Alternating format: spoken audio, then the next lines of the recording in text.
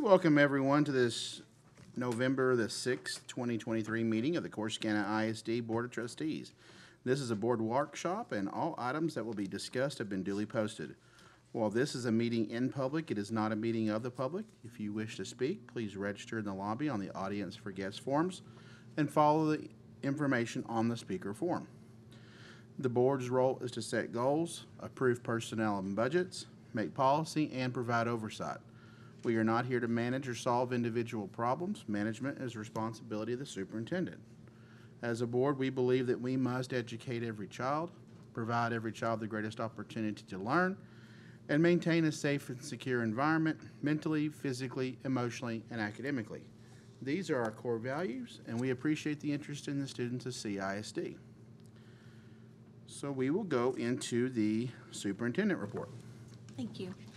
We are going to begin by just saying how very, very proud we are of our junior student at the high school, Sarah Beck. She was named the national champion at the National FFA Agri-Science Fair. She was best in the nation in environmental sciences and natural resources. So we want to congratulate her and let her know how very, very proud we are of her.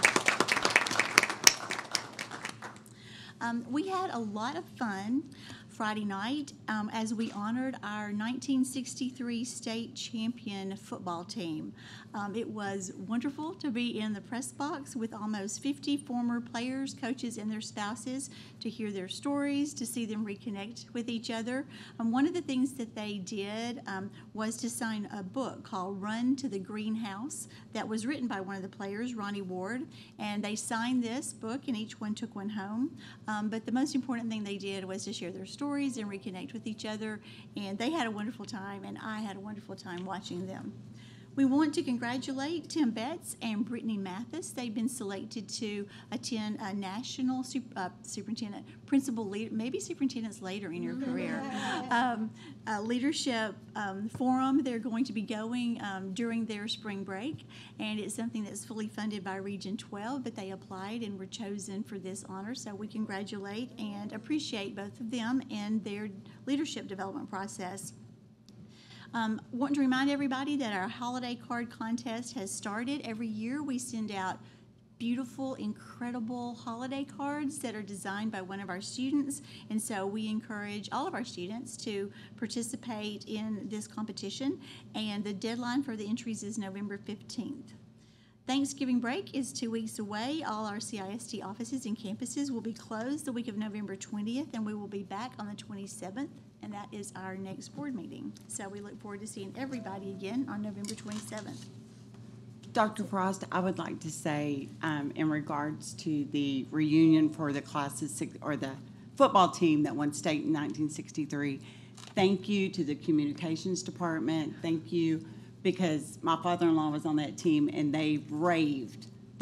He had so many of his teammates that were just overwhelmed by how great it was and all the thought put into it. And so he texted me, he was like, tell everybody thank you for everything, all the hard work, because that meant so much to them. So thank you. Well, that goes to Raymond Michael, who did interviews and videotaped those. I can't wait to see that video, because they had some great things to share. Great stories. And Anna also, who was always there working hard. So, thank you. Thank you. All right, thank you very much. We're going to go into the discussion action items, and first up is Linebarger Property Value Study, Robbie Harbuck. Dr. Brown, Dr. Frost, trustees, thank y'all for allowing me to come give our report covering property value studies for the district. You'll notice it's 2023 Property Value Study Report, but it reports from 96 through 22 the services we've provided. Even though we're in 23, we just finished working on the 22 property value study. So what happens January 31st of every year, there's a property value study released, and it gives funding results.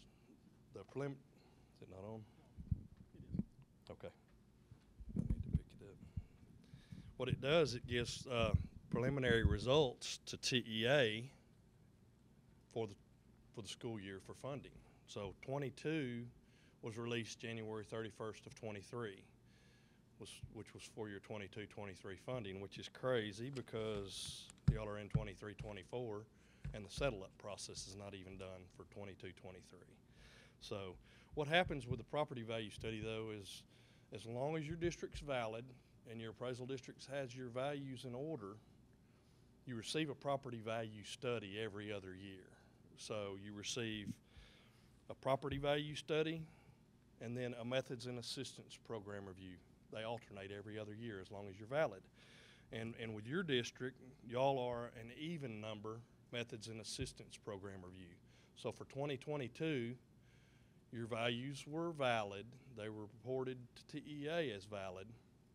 But what we did is we reviewed the local rolls for adjustments because those values were reported to the district back in July of 22. So they were 7-8 months old by the time we got them in February. And from that time in July when they were certified to the district till they're certified preliminary to TEA, there's, a lot of changes that can occur, and more so here recently because of ARB hearings running later and later every year. So we take and look at the adjusted local roll, and if anything has been lost and has yielded y'all incapable of collecting on those numbers, we get those corrected and reported correctly to TEA. So then that number becomes a final value in August. So August of 23, the 22 value was certified as final. And we were able to get, in the letters that I handed out to y'all, our results for the 22 property value study appeal. We reduced the local rolls by $8.5 million, and it results in somewhere around an estimated $83,000. Like I said, TEA's in settle-up process now, so those funds will be coming into play because the values have been moved into the summaries of finance. So, and when these property value studies are released every year, like this next cycle, January 31st of 24, the 23 study is going to be released. So we automatically report to y'all what your findings are, what we'll be doing on your behalf. This round, you will get a property value study. So we'll let you know if it's valid or invalid and what results, or what we'll be doing for the district. We always review for a self-report appeal to correct the local roll.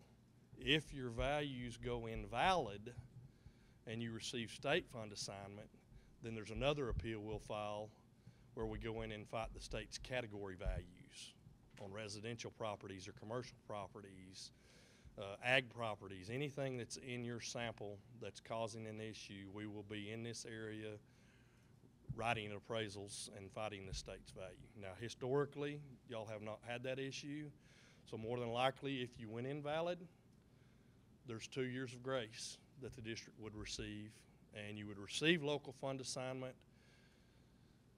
through year 1 grace, then possibly year 2 grace. That third year, if the values haven't come back to valid, then you would go to a state fund assignment. We would need to file an appeal to keep you from losing a lot of funding that way. So historically, we've been filing more self-report appeals for y'all. We review those regardless to make sure there's no funding being left behind. Those get you the funding at settle up rather than making you wait for an audit. Because what happens in August, whenever the values are certified to TEA, that starts a 3-year timeline that we can file up to 3 audits for the district. So, and that does a similar process. It checks the local roll for further adjustments. If there's been any lawsuits that have been settled or any late filed homestead exemptions, late ARB hearings that's caused further reduction in value, we get those values corrected and get the additional funding for the district. And another thing that I can report to the district now, the last cycle to close out was 2019. We did an audit review and filed that the end of last year. The first part of this year and through summer, TEA has paid out on that, and I reviewed the ledgers.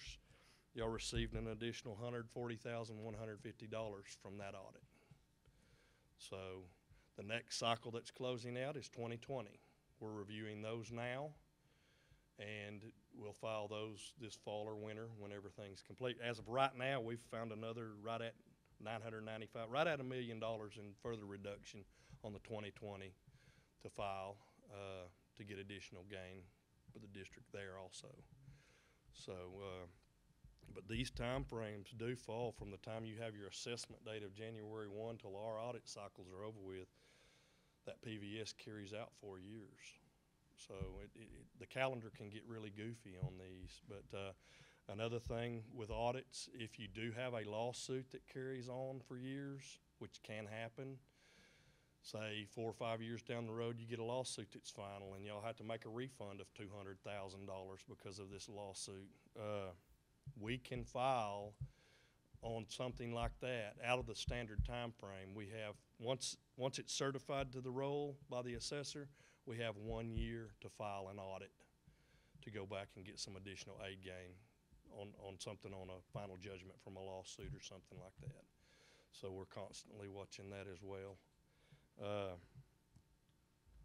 What I had with my presentation here gives you that historical information in charts. Y'all have this in your board book, but you can see that historically we consistently file for the district and get aid gain for the district. This would be the estimate for the 22 current cycle that we just finished out of 83,000 that will come through settle up. These reports are reports that are submitted. These are where TEA is getting their numbers from the state comptroller's office. And as you can see, there's category A, B, C. Those are, and it describes that single family, that's residential. B's multifamily residential. Those categories have to make up 5% of your roll to be tested.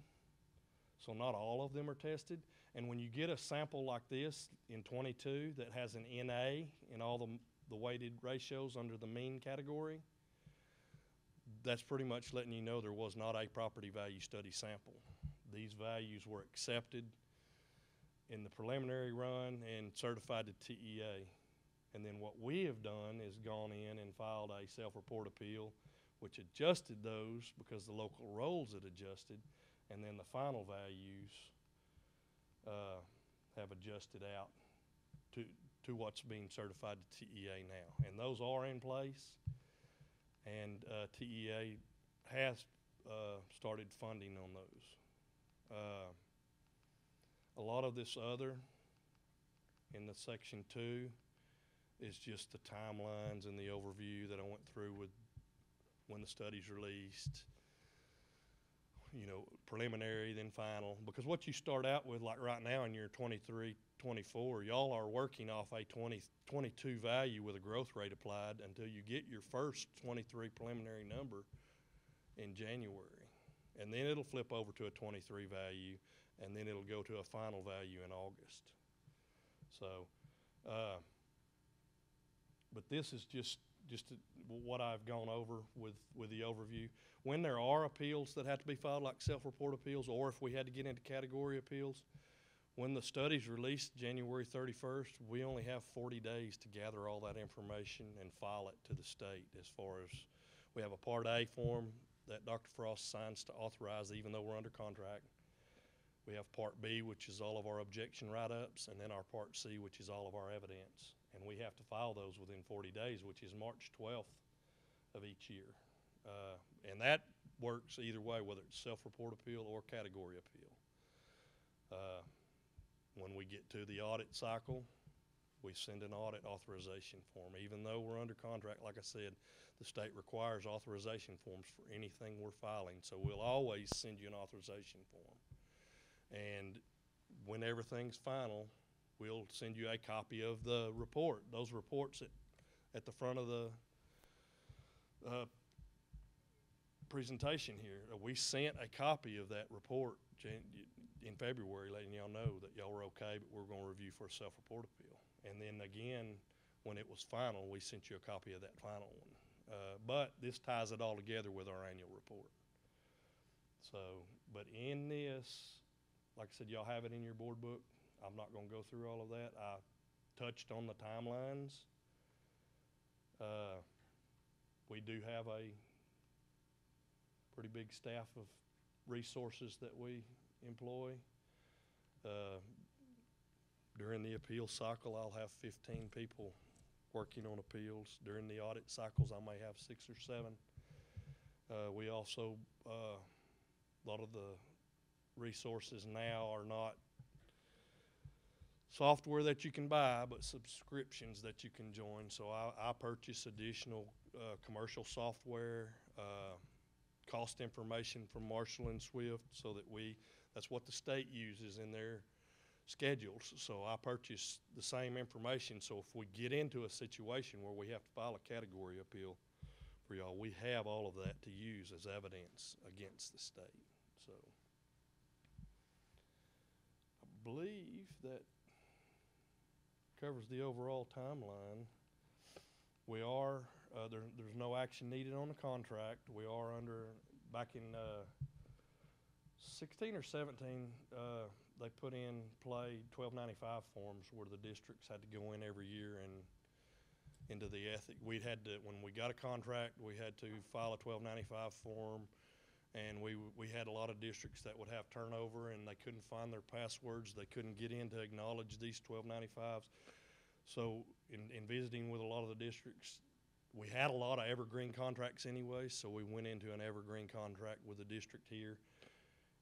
I mean, it is active. It doesn't take action to continue that. The only action would be if y'all ever decided you wanted to terminate that, which I would hope we'd be able to resolve any issue to create that or keep that from happening. But this is also in the information y'all have in the board book. But any of that, if you have an opportunity to go through and read, if you have additional questions, Dr. Frost can get with me and I'll be glad to come back or do whatever we need to do to answer additional questions, or if anything pops up that beyond this that y'all have questions about. We have, of course, delinquent tax collections. That's a different division. We have school finance specialists on staff. We have truth and taxation specialists on staff. So any of that y'all ever need assistance with, you can reach out to me and I'll get you to the right section of the firm to do that. Anybody think of anything that I may not have touched on, or hopefully I didn't go too overboard, but there is a lot of different dates and timeline to follow with what go. Like I said, one cycle can last 4 years, so it's a lot to, and we have adjusted our, back in 19, TEA didn't do it, the legislature did it. They flipped from prior year funding current year to current year funding current year. So we've had to adjust our audit cycles. We had already reviewed a 19 audit for y'all. In the past, when it was prior year funding current, we could review sooner, file them, and move on. Well, now that it flipped to current year funding current, and we finally have toward the end of those cycles that we could review, that additional $140,000 that we just got the district, if we hadn't have gone back and reviewed them again, that would have been left behind. So we reviewed that for all of our districts. I found that our 19 audits originally generated $600 million in value reduction overall. Our second review has pulled in another $1.2 billion in value reduction. So the other firms that are still following that old trend aren't catching those numbers. And we're the same way right now with 2020. We're reviewing that at this point. Originally, we got $1.2 billion in reduction. We're at $1.3 billion in additional reduction now. Now, 21 moving forward, we've been into these cycles long enough with current year now that 21 will go back to a normal. It'll be toward the end of the cycle and we won't be filing or burning now. You know, we can only file 3 audits. So now if something happens and the districts need to file an audit during an earlier period because of a large reduction, we can file that, but we'll still follow up with a review toward the end of the cycle to make sure funding's not being left behind.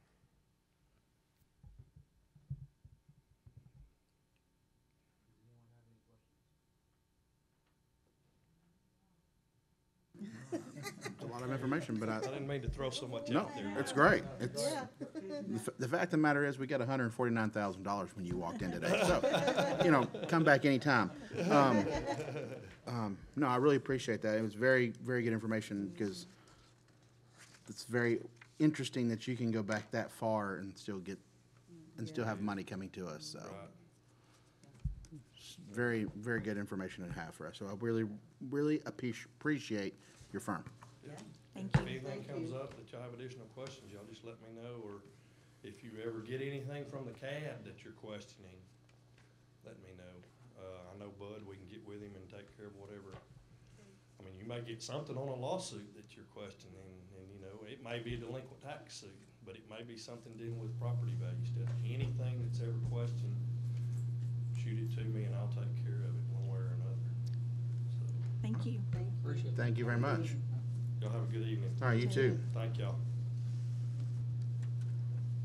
All right. FCCLA, Katie Collins, Region 3 Vice President of Projects.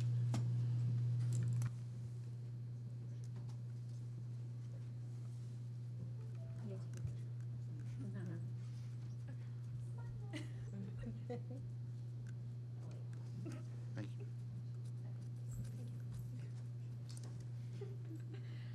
Am I good to go? You are. Okay, perfect. Well, hi, my name is Katie Collins. I am the VP of Projects of our Region 3. I am president of our chapter, and I am here to introduce FCCLA to all of y'all. So first things first, FCCLA is an acronym, and it stands for Family Career Community Leaders of America. Okay, here we go. Oh, too far. Now, on the chapter level, these are our advisors. Cassie Rich, Christy, Shelby Curl, Paige Griffin, and those are our 4 advisors for this year. Now, our members can be anyone that pay their dues, and the dues this year are $25. Members will have the opportunity to participate in community service events, incentive trips, competitions, and are able to build connections with other people around the regions and in our own chapter. Now, some of the community service events that we've been involved in is the Angel Tree Project for the Salvation Army, the Salvation Army's bell ringing, the Thanksgiving box distribution, which we're also repeating this November, and goodie bags that we passed out to some of the staff in order to show our appreciation for our teachers and staff at the school. Now, some of our incentive trips included the state fair that we did this past October. We also have Friendsgiving every November. Pumpkin decorating was also a contest we like to throw out there in order to promote involvement. And then we also are able to bring some of our members to the mall, such as in Arlington or in Dallas. One, they gather enough points, and points are gained through attending meetings, to involving themselves in the community service events, and such as one of the events, the stovetop, that we're donating to the Compassion Corsicana. Now, an important part of FCCLA is also competitive events, such as my position, which is Vice President of Projects. So STAR events and projects are types of competitions that are part of FCCLA, and they coordinate with the national programs. There's 8 national programs, but 5 of the ones that we're mainly focusing on this year are community service, facts, families first, stand up, and student body. The Region 3 conference is always stationed in Waco, Texas, in order for everybody involved to get together. The state one is always in Dallas, since that's the central point, and the nationals this year are in Seattle, Washington. And I know that was a short presentation, but I would like to thank y'all for having me, and if y'all have any questions, go ahead. So how many members do you have? Currently, we have almost about like 200 or more members, because the we don't know the exact number due to the fact that more people have joined this year. But yes, and because of the large school and large numbers we do have about 200 or so. Anything else? Okay, perfect. Thank you all so much. Thank you.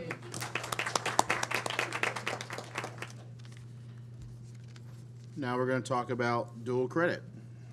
We're going to ask Mr. Doring to come up and talk about our dual credit standards. A lot of changes for next year because of the changes in the legislature and the opportunities that we have, and that Navarro College has for additional funding. But in saying all this, it's important that we maintain our standards, that we keep dual credit where it needs to be. And so I'm just going to ask him to briefly talk about this with you. Thank you, Dr. Frost, Dr. Brown. Yes, we did revamp the standards for dual credit.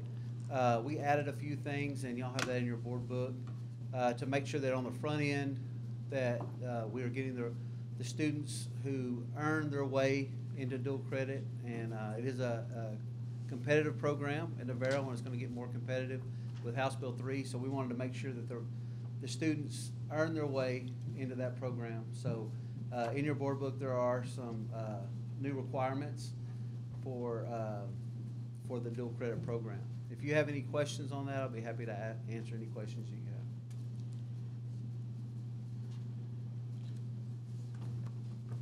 have. Yeah, Mr. Doring, I have one question. I see that below 70 is considered failing. Now, is that like our other programs when you're in AP and things like that, they get the 10 extra points? That's correct. For UIL, you do, if you're in the dual credit program, you do get the 10 points added to your grade to make you eligible for UIL competitions.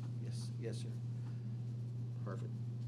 Thank you. We have about, with the new, and I'll just briefly tell you, the House Bill 3, with House Bill 3, basically, if you are low socioeconomic and you filled that form out and you're eligible for that, you do get to go to Navarro College and not pay. So about 80% of our students that go to Navarro College earn that. So it's a big deal for them. So, Mr. Doran, on the kids that are like in welding and then also like cosmetology is from 2 to 7. So how do they get there if they don't have transportation? We have transportation like for the 2 to 7 programs, we get them to the Navarro College. They have to provide their own transportation after. And that's kind of part of it. We have parent meetings and things like that to make sure everyone's prepared to do that. Yes, ma'am.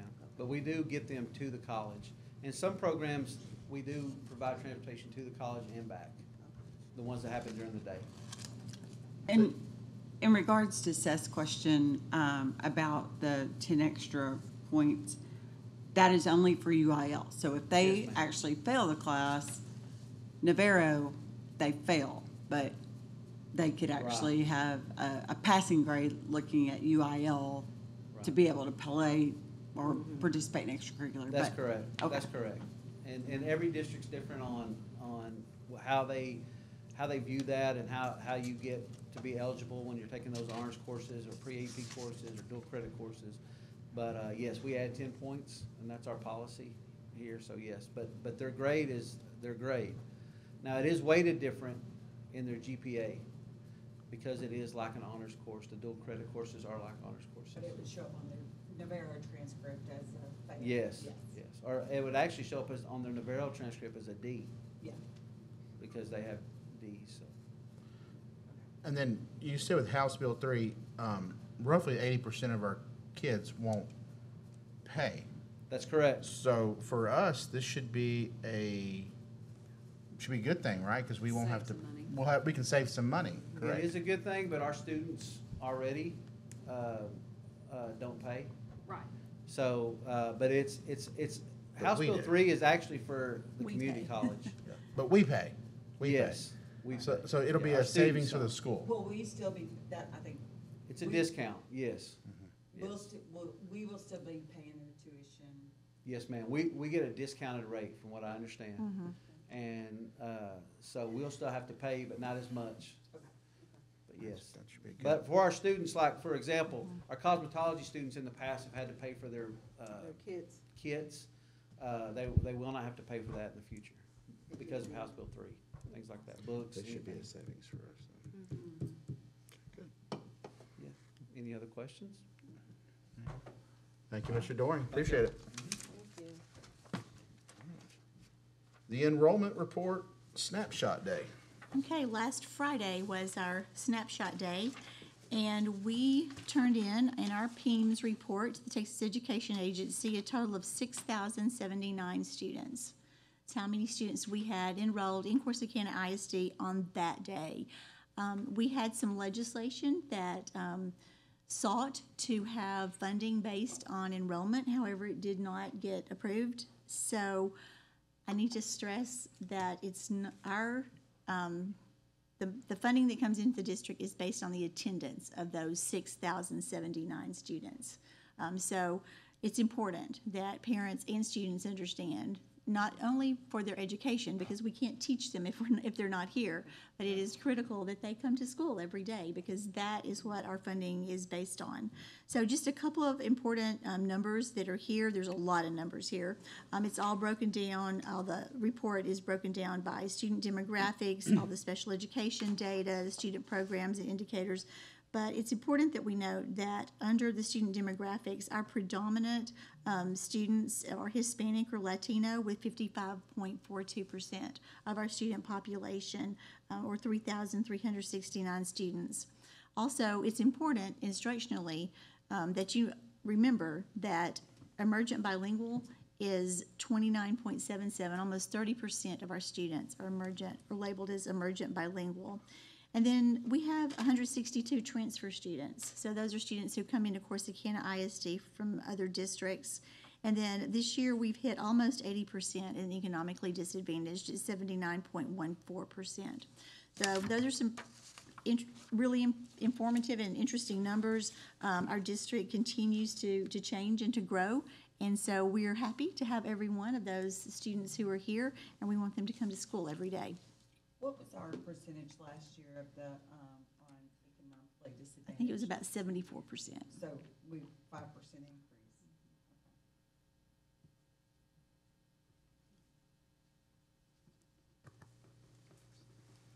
Does anyone have any questions for Dr. Frost? All right. Ms. Harrison, do we have any audience or guests? All right, thank you.